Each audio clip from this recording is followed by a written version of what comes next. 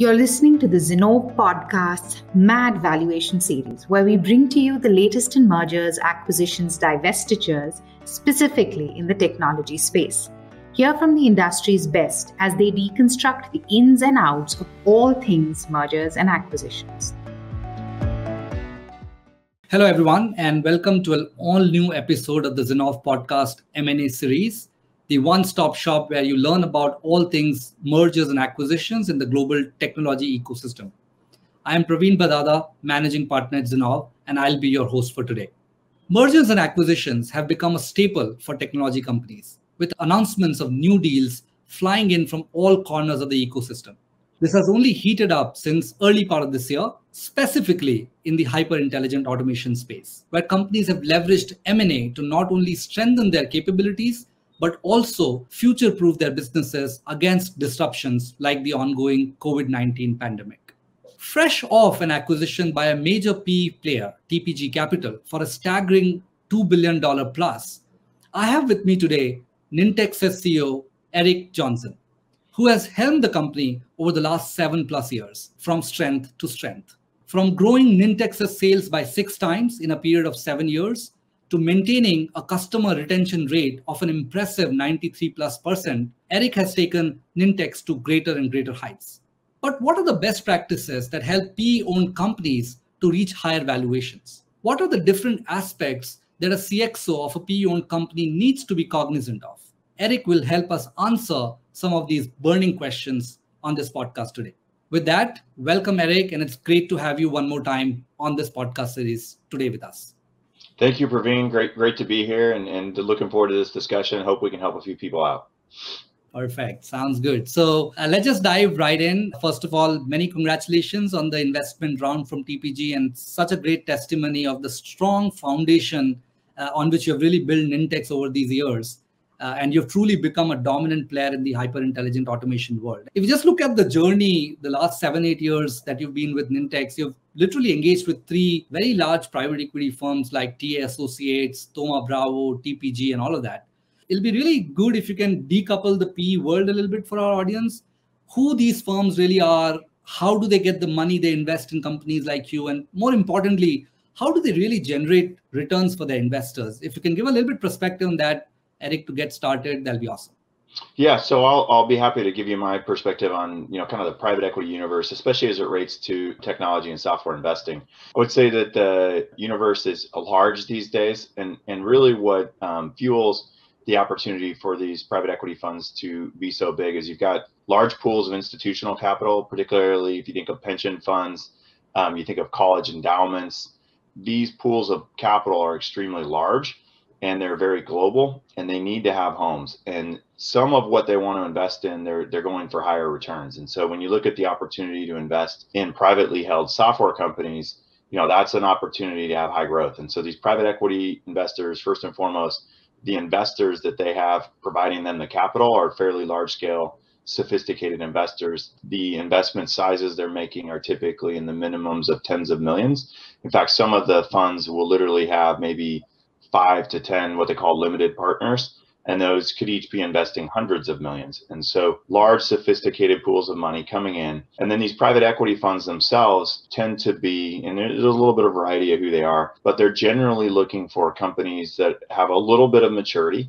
So you're not typically in a private equity fund going to be investing in a cash burning early stage startup. You're typically investing in an organization that has been around for at least probably several years, on north to 10, 15, 20 years, but organizations that have been around, they've proven market fit, they've generally created a business model that can at least be moderately profitable and could be very profitable. In the private equity universe, oftentimes they're financing these purchases partly with equity, right? The dollars they bring in from their limited partners, but they're also able to put some leverage, some debt on these businesses because they do have the ability to be profitable. Kind of given the factors of what they're trying to do, it sort of goes after a certain type of company. I would say that in large part, the private equity funds are looking to, have these businesses grow, so some organic growth combined with typically some inorganic or acquisitions that the business will then go deal. And they're trying to generally help them be a little bit more efficient. Now, that's not always true. Sometimes they're investing in a business that already has a very high level of efficiency. So it's more of a growth oriented thesis. And that's one of the things I would say is that, and I got this when I, first worked with a PE sponsor back a couple companies ago. A lot of the team members in the company, right, they think all the PEs are the same. And that's actually not true. Different PE funds have actually a little bit different strategies. They have different ways that they work with management teams. As an operator, you're really trying to do is find the right private equity sponsor to match what you're trying to do with the business in that season. And that can vary in the life cycle of a company. Awesome. Lots of follow-on questions. I think at the last count, we learned that about $2 trillion worth of capital is waiting to be deployed from the private equity channel, right? So the dry powder is huge in the market today. And we are realizing, Eric, that a lot of PE firms, and you touched upon that as well, are getting really interested in technology and the software businesses, right? Historically, they've invested in real estate, on all industrial businesses, really legacy businesses. But suddenly there's this rush around technology and software. So what's really happening in that part of the world? Why are PE firms excited about technology in general?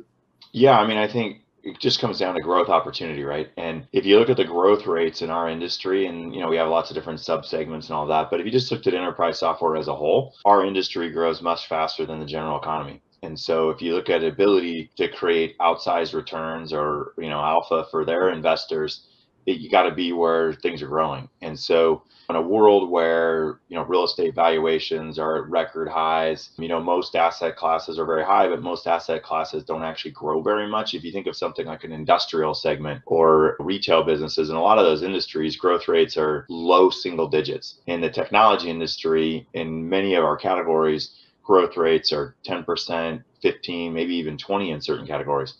So investment dollars want to follow where growth opportunity is. And there's very few, and maybe, it's arguable that we're probably the best growth opportunity of all industrial segments, industry segments in the world is software. Interesting. That's very interesting point of view, because if we generally look at the private equity world, right, most of the PE firms would turn over their companies in a period of 3 to 4 years, right? Sometimes some funds have perpetual kind of roadmap, but most of the funds will turn over companies in 3 to 5 year kind of a period, right? So when you talk about growth and when you look at this time frame, are PEs able to generate that growth momentum in such a short period of time? How do they look at growth and this timeline, time horizon together? What comes at play when they mix and match these two kind of distinct scenarios? Well, first off, I'd say in our industry, 3 to 4 years is actually a really long time. In a lot of industries, you'd say 3 or 4 years sounds like short. And boy, that's a short investment horizon, especially in some other segments, the PE funds may own companies for 7 to 10 years. I think in our industry, change is so rapid and growth rates, back to the growth comment, are so high that in 3 to 4, 5 years, you can make a lot of difference in a business. And if you think about what's generally happening, there's, a couple different flavors. Sometimes a PE is investing in a business that already has really good momentum, and then they're basically trying to capitalize on that and help management, maybe even accelerate it, maybe add some incremental things to the strategy. In other cases, sometimes PEs are investing in a business that's maybe having some challenges and they see opportunity to help the business execute better, maybe modify the strategy, maybe do some different acquisitions. And so there's really a range of what's possible. But I would say, given the pace of change in our industry, 3 to 4 years with good, aggressive activity, you can make a ton of difference in what a business looks like. On that note, let's just talk about Nintex a little bit. And you, of course, got a new PE owner last week. You, of course, had many other options, right? Like taking the company IPO or selling it to one of the, instead of sponsors, selling it to a strategic buyer like a tech giant. You could have gone to a VC fund. Why did you make this particular choice versus all the other choices that were available for you, Eric? Yeah, well, I'd say, first of all, these decisions are always a combination between the management team and the investors, right? And in our case, we had one investor who was a clear majority in Thoma Bravo. We had another investor that was a clear minority, but pretty substantial in TA Associates. And then we had some smaller investors in management own the rest. And so partly what you're trying to do is align everyone's interest, and ultimately, right, the private equity funds have their limited partners. And so they've got to make sure that they're doing the right thing for their investors. obviously management cares a lot about the company and the team and the customers and the partners. And so you're trying to find what that happy situation is. In the case of Nintex, we have been making really good progress. And if I look at the last, 3.5 years or so since Thoma Bravo has been our majority sponsor, we more than doubled the size of the company. We've doubled the number of capabilities that we can offer customers. So massive increase in use case coverage of what we can do. Part of that was organic innovation. Part of that was really good acquisitions. And we've made the company on a dollar basis about 4 times as profitable. So we've made a ton of progress. We have really good momentum. Our customers are super happy with us. And then we were looking at our strategy of what we wanted to do for the next few years and how could we solve even more problems for the customers? How could we show up even more often? And that comes down to we want to invest more in product innovation, go to market, and we want to continue to do more acquisitions and probably bigger acquisitions. And with that in mind, when you look at being a public company, reality of being a public company is I've been in public companies as an executive in my past. It can be great, but you want to make sure you have a story that at that point is really clean, super understandable, and that you're not going to have to do hard things that investors might struggle with. Public company investors, many of them are very short-term focused. And so if we were to go out and try to do an acquisition that maybe long-term we thought was right, but short term might be a little hard on profitability or may hurt our growth rate, public company investors don't love those. Private equity company investors have a little longer time horizon they're thinking through. And so if management and the PE fund are aligned, we can be more aggressive on M&A. And we have a few ideas that fall into that category. So I think from our strategy perspective, we felt like for the next probably 2 or 3 years, we would be better to be private. We could make more progress faster, and it would be better for our customers. And ultimately, the company would be bigger, even stronger, more strategic, and more valuable. So not only would it be good for current investors, it'd be good for what our investors would be making in the future. And it also just so happened to be that the private equity valuation environment is really strong. So, I think the current investors with this current deal with TPG, TA is going to be moving on out, but they've sustained a tremendous return. And so, far in excess of anything they could have originally hoped for. So they are super happy about that. Their limited partners will be very, very happy and feel really good about what we've done. Now, the other option was to sell to a strategic. We just felt like with what we're doing and where we are and the things we'll do over the next few years, we would just be leaving a ton of value on the table. I also think as we get a little further in our strategy, we're just more appealing. We are about 2/3 subscription revenue, about 90% recurring in total today. Give us another 2 or 3 years, we'll be even a higher percent subscription. We'll have a few more product capabilities. We'll have consolidated some of the market. That type of company will be very, very appealing to all types of investors. And so at the end of the day, Praveen, it's partly about matching up strategy. And then also at the end of the day, right, it's value creation. And we just felt like the right thing to do to make more progress on strategy, more value creation was to partner up with TPG and continue on as a private company. Excellent. No, amazing. I think Nintex's growth over the last couple of years has been phenomenal. And I think you've been the poster boys, if you will, in the automation space, right? So absolutely amazing story. If you look at the PE funds, right, there are about 100 large PE funds who are looking at technology and software investments. So when you were thinking of raising money, did a lot of these PEs approach to you, or you were very selective in reaching out a couple of them where you felt the fitment was right? How does this really work out for companies who are looking to raise money through this channel? Who finds who, or how does the mechanics really work, Eric? Yeah, so I think there's different ways it can work. What I'll explain is how we've worked it and kind of my personal bias. That doesn't mean it's the only way. Certainly other people have probably had successful with different routes. I'd say as we got more notoriety over the last few years, and particularly when Thoma Bravo came in as our lead investor, that and our scale and achieving like the rankings we have with your firm and others, we got more interest. And so we certainly would have month on month, nearly every month, at least a handful of firms reach out. I would say that because of our scale and the level of value we felt we were achieving, we had a pretty good idea of the smaller set of firms that would likely be potentially good partners for us in the future. One of the things I did over time specifically is put some effort into making some of those relationships and sustaining them. And I would say, like, I'll give a lot of credit to TPG. I mean, Nahal was awesome at initial outreach more than a couple of years ago. And then he and I just kept the dialogue going. And he would share some perspectives on what he was seeing in the market. I would share some perspectives on what I was seeing and the progress we were making. And we really built a great relationship in a 2+ year period. And the more we talked, it's just the more we could see the possible, right? There was just a very small number of firms that made sense to us. Obviously, we also have some really good investment bank relationships. We noted in our press release one lead bank and another bank that helped us, lead bank, Bank of America, Merrill Lynch, and then Macquarie, who's also a small investor in ours. On the TPG side, Morgan Stanley was constructive and very helpful and does a lot for them. And so that banking universe also does help. But what I would encourage all the CEOs and CFOs to really think about is, if they are thinking private equity is a good option for their business, I would encourage making those relationships over time. And some of that could be with the lead bank or two that you work with. Some of it could be on your own. But that investment and relationship building then creates understanding and confidence. So then when you are ready to potentially do something, there's a lot more ability for that private equity sponsor to really lean in and be aggressive.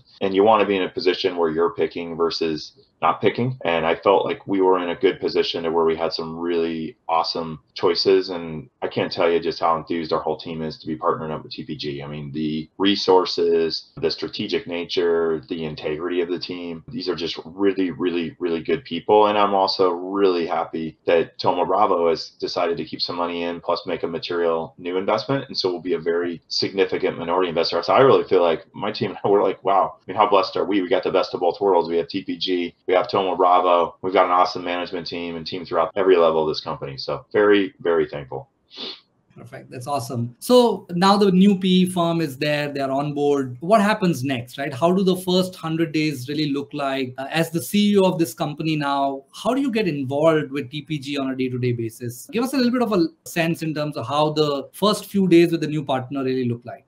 Yeah, so one of the first things I would say, and just advice for everybody, especially anybody in the CEO seat, we have 3 core tenets here, and one of them is a real personal passion. Well, all 3 very personal passion for me, but one is something I've said for years. Our first one is deliver on our commitments, right? Following through. The second one is don't wait. Third one is operate with respect and consideration. That don't wait philosophy really applies when you get a new private equity sponsor. So you're going to be working together. Let's say you've negotiated an agreement, you've got a kind of general construct, and then you're going to sign a share purchase agreement. And there's typically a little gap in our world between signing the share purchase agreement, which is effectively when you're going together, and close, because you got typically at scale, there's some regulatory reviews and there's just some mechanics to get all the way to close. So that period might be 30 to 60 days. Well, one attitude would be, hey, we're not closed yet. And so I'm going to kind of keep doing what I was doing. I'm going to wait. Ooh, waiting, really bad idea. So the approach we've taken, we did, and I was here at the front with Thoma Bravo, obviously here now as we're getting engaged with TPG. Our attitude is you don't wait, and you really try to get deep with the investor right away.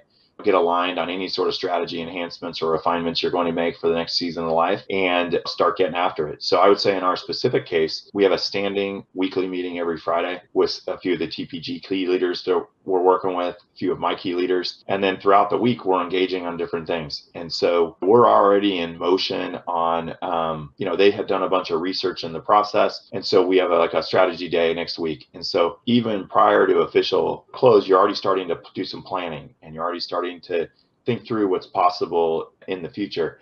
The reason that's so important is then when you close, you can hit the ground running, right? And you can start to actually enact some of your strategy really, really early in the horizon. I mean, the thing about our industry is it moves so fast. Every day that you're not making progress, somebody else is getting ahead of you, right? And so every day you can make progress, but you're getting ahead of somebody else. And so that's the thing here. We just try to go super fast, and it's exhausting. I mean, I'm not going to lie. There are times when I think myself or the team maybe feels like we need a little oxygen. And I suppose that's what a little vacation here or there is for, but go fast, get right in there. Right after close, you just get off to a sprint. It's like a sprint marathon is the way I like to describe it.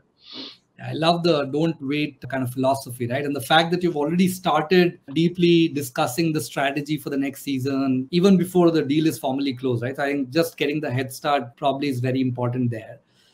Tell us a little bit, you have done this many times in your career at Nintex, right? Where do PE firms really come in very handy, right? Do they actually help you make deals? Do they help you find the right talent, or they just give you the money and watch the show? Like, what's the level of involvement? What specific areas do PE really unlock value for their portcos? Well, so I would say, Praveen, it really depends. There's a wide spectrum of what PE funds provide. There are some PE PE funds today that are still kind of what they were like 30 years ago, which is really just pure investors, where they're just investing behind whatever management thinks is best, and they're operating more as almost like external investors. And as provided things work, they kind of leave people alone. I would say the world has shifted a little bit to private equity funds having more resources and having more value to add. If I look at the last few experiences I've had with PE, each of the PE funds had some value to directly add. If I think about partnering up with Thoma Bravo, I would say there's really two things that Thoma Bravo has been really helpful with us over the last few years. One is they have a really good engine around acquisitions, and that includes everything from sourcing to financing to diligence resources and modeling. And so the ability to see deal flow and help us find things, that was very, very constructive, right? And so really good partnership on the whole acquisition side of the house, I'd say, is one thing that a lot of these funds can do. And Thoma Bravo certainly has a really good capabilities there. I'd say the other thing that Thoma Bravo brought to the table is they have this operating partner model where they have basically generally ex-CEOs and CFOs, and they join the board. They join as operating partners. And I'd say that they're probably the way I describe them as a more active board member than you would typically see. And in my specific case, I kind of looked at the talents and experiences of each one, and then I would align them to areas where I thought we had some opportunity or something that, one of my senior executives or some team members were challenged with. And that person could bring some of their experiences and perspectives and relationships to bear and help us out. And so whether it was some aspects of our go-to-market strategy, things we were trying to accelerate in our product organization, how did we going to do customer success, or some of the kind of narrow but very strategic professional services capabilities we had, in all those areas, those operating partners were able to add some of their expertise and relationships, and definitely helped us. Generally, we come up with a lot of the ideas and own the outcome, but it's great to have someone else you can bounce things off of, who's got an awesome experience, can add some ideas, can validate, can challenge. And so I'd say with Thoma Bravo is that. Now, in a couple other situations I've been in, including the one we're just starting, TPG is a really large firm. And so already I've had some exposure. There's a human capital group. They have a leader of that group who's a world-class person, used to be one of the co-heads of Spencer Stewart in the US. And so there's resources in that group around talent acquisition. How do you go recruit the right executives? How do you build the right team? There's a comp expert, world-class comp expert to work with. They've got pricing experts on staff. And so the way to think about it is, in a lot of these firms, they almost have like mini in-house consulting firms. And so you're getting like a bunch of people who are really top tier experts in their domain who you can leverage for one or more areas. And sometimes it might be getting a little help from them and then also still having a third party, but they refer you to one that they've used a lot. And so my encouragement to any of the CXOs that you guys are spending time with or might be listening to this podcast today is take advantage of the resources. You need to make the decision on what's right for your company. It's probably not all of them, but where you have those things, it goes right back to that don't wait philosophy. You got to move fast. I mean, the faster you move, you want to stay ahead of your investors. You want to stay ahead of commitments you've made and objectives. The more you're ahead, the more momentum you have, the bigger the outcome's going to be, the happier the investors are, the more enjoyment you're going to have coming to the office every day. The more you fight these things, you start getting behind your objectives, then this is where private equity universe is going to go really bad, really fast. And so I would just say stay ahead. Perfect. And what would you say is your biggest learning in terms of what are the easiest parts to work on with the PE? What are very tough? You need a lot more collaboration, a lot more involvement from both sides. Can you just generalize the easy parts and the tough parts of working with a private equity firm? Well, I'd say probably every situation could be a little bit different. I would say one part that's like center of the fairway, I think, at least in my experience, has been really productive, whether it was TA Associates initially when I came here, Thoma Bravo, and now just starting up TPG. I think the whole zone of acquisitions, I think that's really a thing that most of these private equity funds today, they want to buy a great company or a good company or a high potential company, and then they want to build around it. And part of the build is to go out and buy some other companies. And so I would say most of them have a really good, they have some strong capabilities and experience in acquiring companies. And so that's an area that I think works. You can align with really easily. You get into other areas like, for example, go to market, right? Everybody always wants to sell more. Everybody always wants more ARR, more new bookings, right? That's a universal desire. Now, exactly how to do that and what opportunities exist and how to do that most efficiently, well, that is a different thing. And in some cases, right, it might be really clear and easy, but in a lot of cases, it's not. You may have a situation where a business has a lot of opportunities. In our specific case, our market is really big. We have multiple components of our platform. You're always making these decisions like, well, what's the best 1, 2, or 3 to go focus on? Can't do everything, but we have a lot of choices, right? So we have a kind of a problem with a lot of choice. In other scenarios, you may have a business that's maybe in a smaller vertical market. Maybe there aren't as many choices. And so it's more about how do you refine it? How do you get execution even better? So I would say that whole figuring out how to accelerate go to market and drive more new bookings and ARR growth, that in my experience is probably one of the more complicated points of aligning with private equity fund. Everybody wants it, but the way to get there is not as always quite as clear. When you think of a CEO of a company, like in this case, you are the CEO of Nintex, and you've built obviously excellent relationships with the private equity firms and the individuals from those firms. How would you abstract the traits that a CEO, the qualities that a CEO should really have to be able to build very strong relationship with the PE firms and the operating partners and the investment partners in those firms? What should the CEO really have?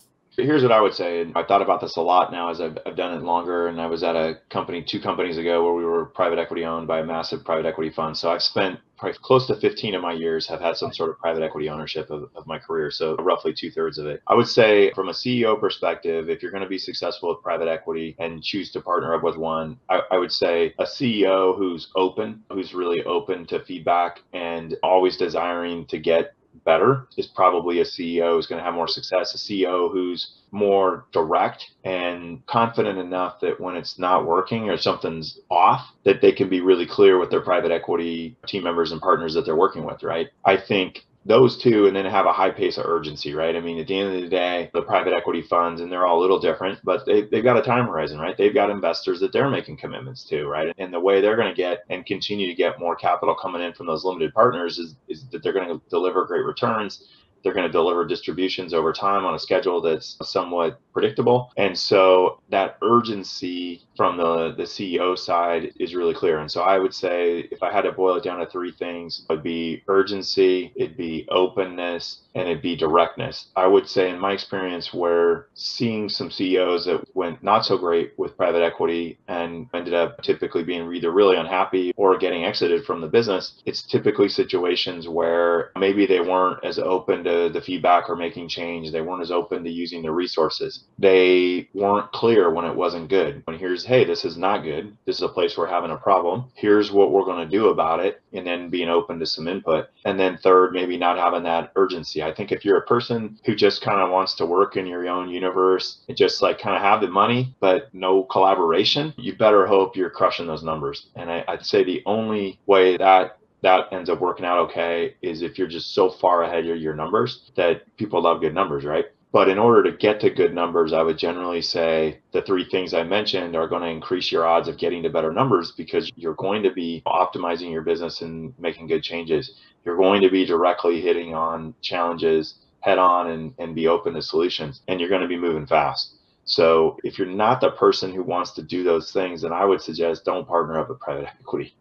Makes sense. I think that's a very interesting point. Talk to us a little bit about also CEOs who are looking at the private equity investors for the first time, right? I mean, you had this advantage that you've done this for 15 years. So probably you were in a little bit of a comfort zone in terms of knowing how the entire scenario will unfold, right? But people who are maybe trying to partner with PE firms for the first time, what would be your advice to those kind of companies and the CEOs of those companies?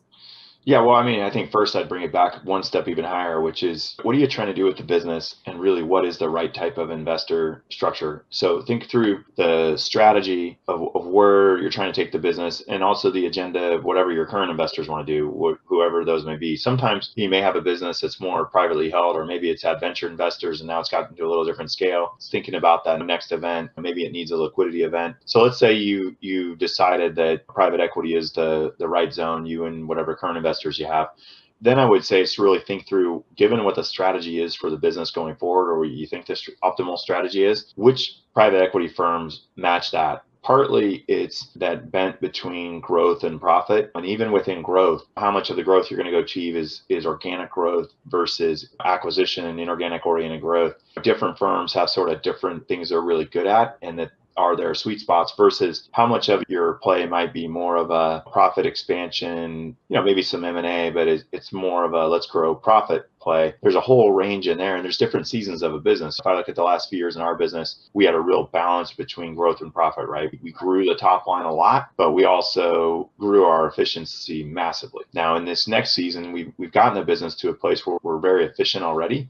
Now what we're looking to do is accelerate growth even faster, both organically and inorganically. So I'd say for this next season for us, it was finding that investor who liked our level of efficiency we're at, but really wanted to take advantage of the massive market opportunity. And so my big advice would be for those CEOs who are evaluating their first private equity experience, it's really picking the investor who's probably got the right expertise and natural affinity for your strategy, and then also getting the one that's at the right scale. I mean, there's different scales of private equity investors. There's private equity investors who are looking for companies that have enterprise value of 200 million or less, and then there's some that are looking for $1 billion and less. And then you get into the zone like we're in now, where you're in with people who are generally investing in companies that have enterprise value in the multiple billions, maybe even 10 plus. There's just different funds and firms that play in different areas.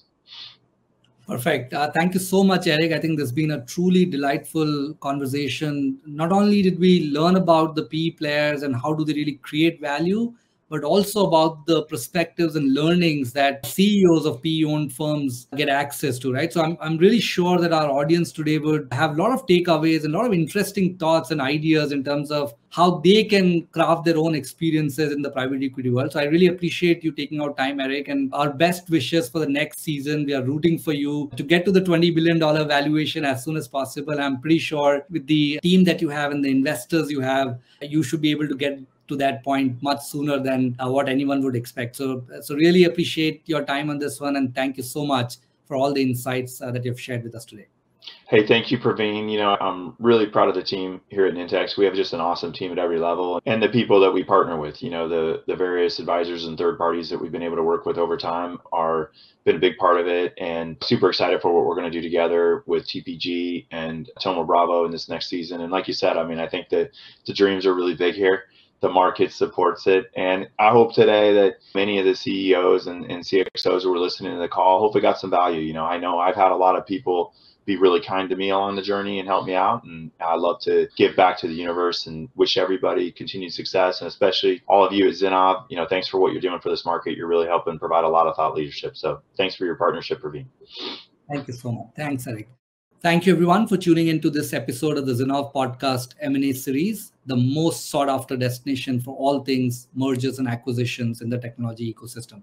Stay tuned for more such interesting episodes with pioneering leaders. We will be back soon. Till then, take care and stay safe. Thank you for listening to Zinnov podcast M.A.D Valuation series. We hope you enjoyed and learned from the behind the scenes perspectives. You can listen to our other series filled with similar rich insights on Apple Podcasts, Google Podcasts, Spotify, Stitcher, or wherever you listen to podcasts from. Subscribe to our newsletter on our website, www.zinnov.com, and follow us on LinkedIn to stay up to date on our latest content.